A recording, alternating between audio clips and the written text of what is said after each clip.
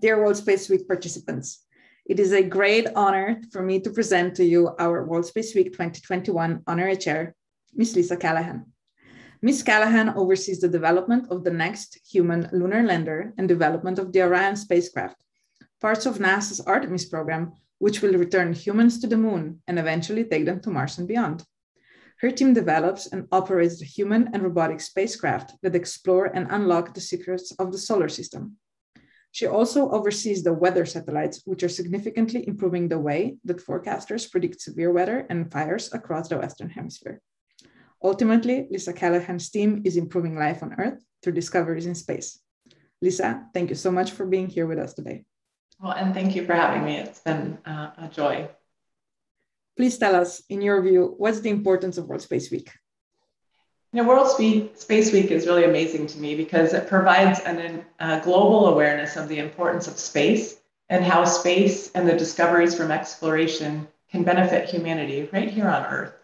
And this year's theme of World Space, of celebrating women in space, is of particular excitement for me to recognize the women who have played significant roles in space and who are inspiring the next generation of girls to follow their dreams and have an impact on the future of space.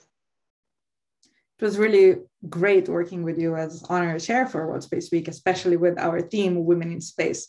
How has your experience been so far? This year's been amazing. It's enabled me to meet so many different women from different disciplines that all have a common interest and passion for advancing space and benefiting humanity. I particularly enjoyed the Women in Space webinar from earlier this year, where I had the privilege of moderating an amazing panel of women. And Maruska, thank you so much for participating in that. I think one of the things, though, that I realized this year is how important it is for girls and women that are early in their career to see leadership role models that are women, and for us to tell our stories. I'm always stunned about how many of us have had similar experiences, challenges, and successes, and how important it is to share those lessons to help others to realize that they have the ability to reach their aspirations as well.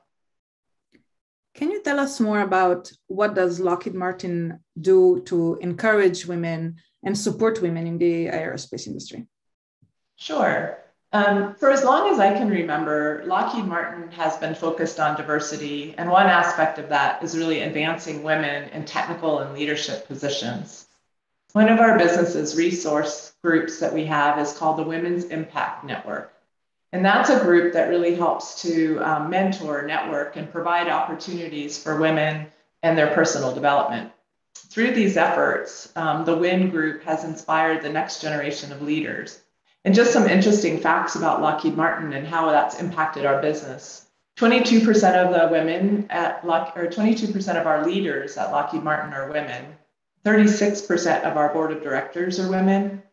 We have 7,800 international employees, and over half of our workforce are millennials or younger. Another really fun fact from the business that I'm associated with, Lockheed Martin Space, is that all of our lines of businesses are run by women, as well as our engineering organization, our legal department, and our communications group, which just to me speaks volumes of the focus and the energy that we place on diversity and promoting women. Wow, this is really impressive. And I can just say thank you for doing so much to support women. One of the goals for World Space Week 2021 was to give the next generation, young girls, young women, role models.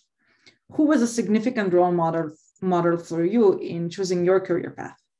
Yeah, Maruska, when I started my career, it was over 30 years ago. I hate to admit that, but there weren't a lot of women role models in the aerospace and defense industry. So I really, my role models really stemmed from my parents. My father was an engineer, and he always taught me to be inquisitive about things. One example I still remember today is when I started driving, he taught me that I needed to know how to service my car, to change the oil, to do repairs when it broke down.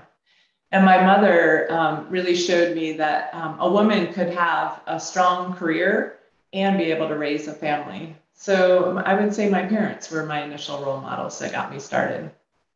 This is really great to hear that you had support from such a young age. I am sure that everyone is wondering, what would be your words of advice to young women who may be considering a career in the aerospace industry? So I think first I would just say, think and dream big. Challenge yourself to stretch beyond even what you think you might be capable of doing.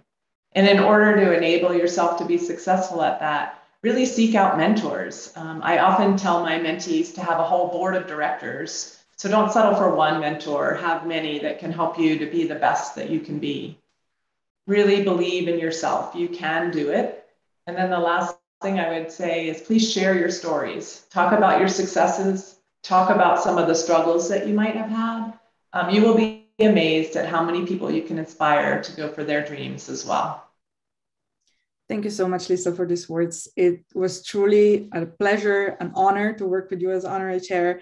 You are an absolute role model for me, as well as a young woman working in the space sector. And I can just say thank you. Thank you from my heart for all the hard work you've done. Well, Maruska, thank you so much. You have been a great leader for World Space Week and just truly have enjoyed working with you this year. Thank you. And thank you everyone who's been listening to our interview. Happy World Space Week, and please join us for other events as well.